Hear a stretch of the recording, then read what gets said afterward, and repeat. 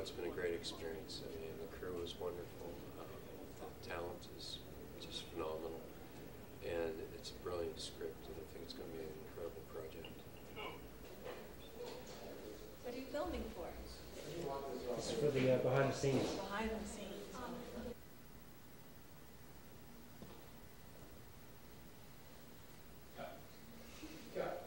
We're done. Nice job. Thank you. Okay. 08, 03, 28. Now, Lori, Yeah. can I just have a little quick confab with In the late summer, early fall of 1999, Rob, my partner, and I started a company in Canada. We had been Aftermath in Oregon and had been working out of Oregon since 1993. We started a new company in Vancouver called Digital Circus. Did some new things. Very, very interested in digital film. And so we decided, having shot 35mm on our last project, that we would shoot with a digital camera this time. The great advantage was its sensitivity to light was really tremendous. We were able to shoot huge night scenes with virtually no lighting. And that was really an agenda for me. I really wanted to use as little light as possible. I wanted to shoot fast. I wanted to move through this production quickly. We shot 10 or 11 here in 31 days and had virtually the same amount of footage as we now have, which we shot in 12 days.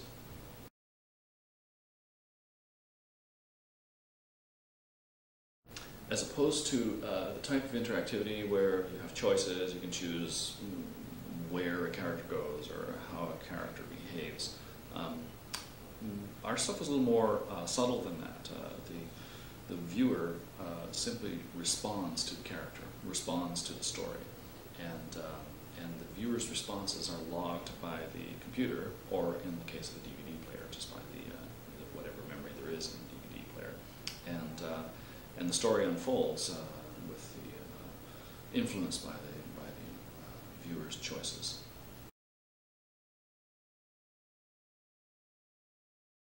Since we were shooting in Vancouver, Vancouver is a real hotbed of filmmaking these days. There are lots and lots of actors and cast possibilities here. So among the very first people that auditioned was Stephanie Von Fetten.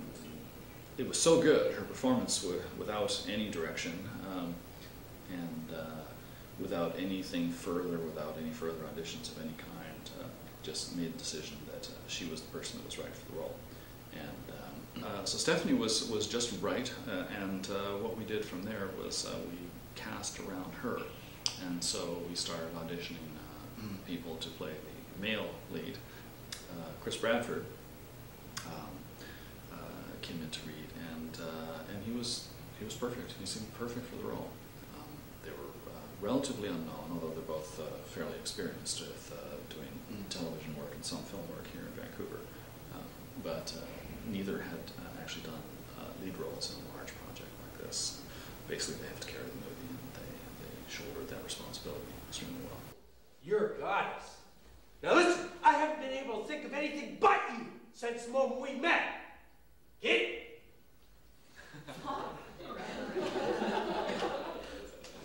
Okay, he's got a hold of her leg at this point. Oh, yeah.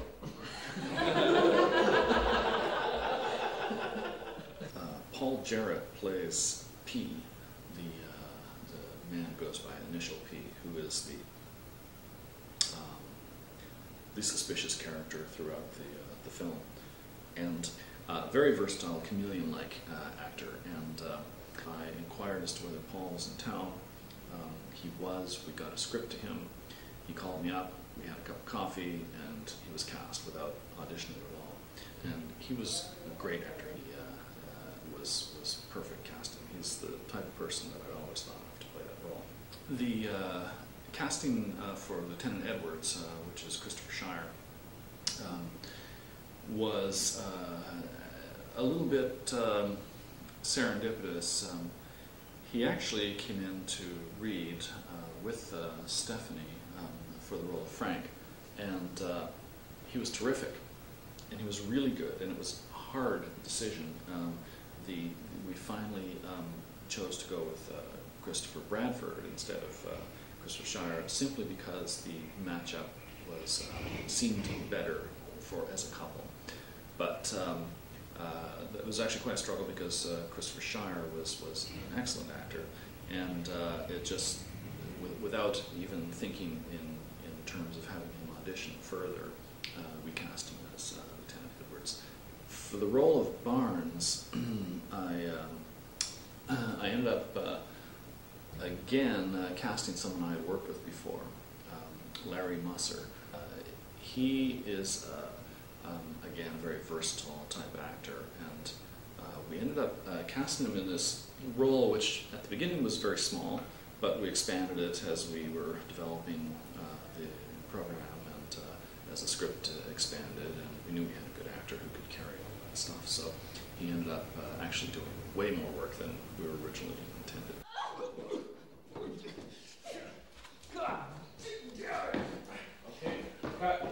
Because the lead role, Jane, is that of a former model, we did look at several modeling agencies. Among the tapes that came in, there was Samantha Crew, and she was very, very good. And so what we ended up doing was offering her the role of Carol, which is, we needed someone actually who looked something like Jane, and that all came together very well. She did a great job. So you threw me out there no.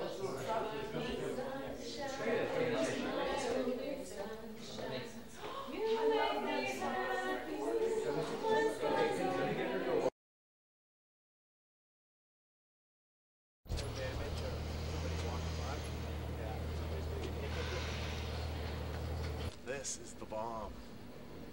We're going to mount a camera inside of this and throw it off the side of the building. My career depends on this working. It looks fast.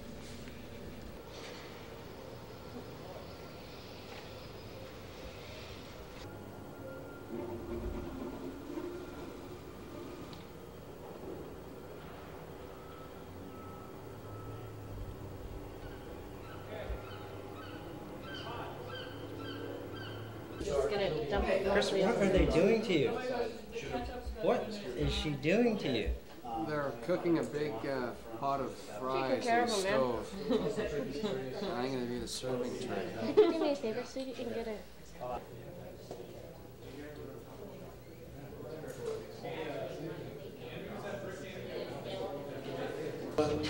Can I go down? You get changed? Sure. That's a federal offense, you know.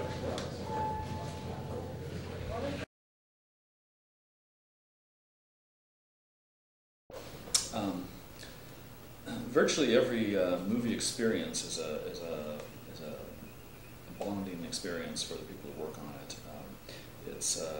It has partly to do with the intensity of the work. It's all-encompassing for a certain amount of time, whatever the number of days of shoot and preparation, etc. And people, more than in other aspects of their lives, become very close very quickly, and it's usually a lot of fun. And this was no exception. Again, because of the style with which we made the film, the crew was smaller than I'm used to working with, and I think that kind of intensified that experience.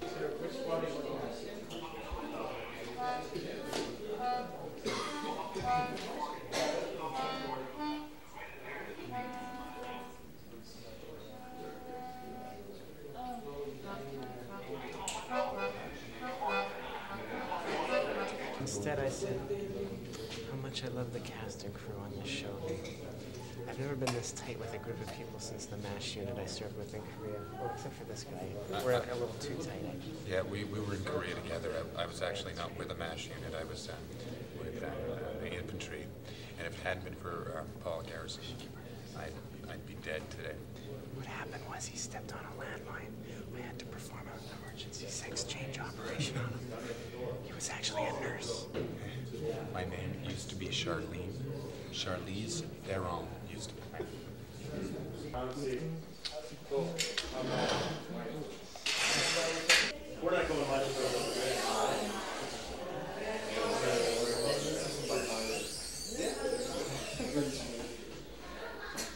Do you want to go help Ryan?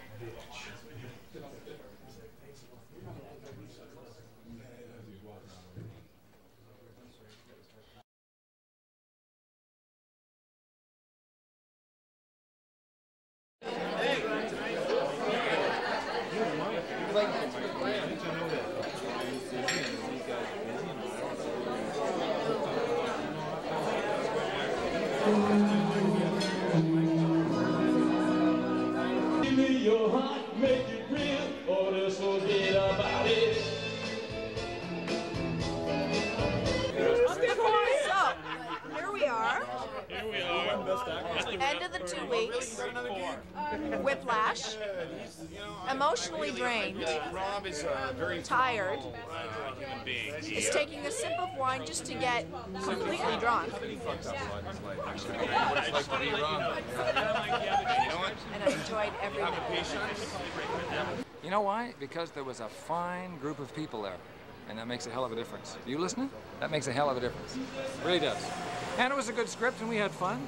It was great. It was the best experience I've ever had. It really was. And get in here.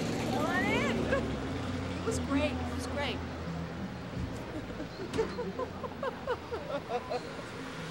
He doesn't like interviews. So start your intro.